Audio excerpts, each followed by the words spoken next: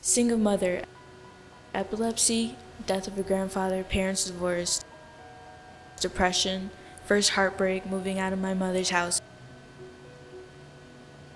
Through all of those experiences, my dad has tried and succeeded to stay by my side every step of the way. By him being there through it all, he helped me become the person I am today. I am now 17. I try my best to work hard in school. I have a job, I'm striving for success, and there are so many people I can thank for helping me become who I am today.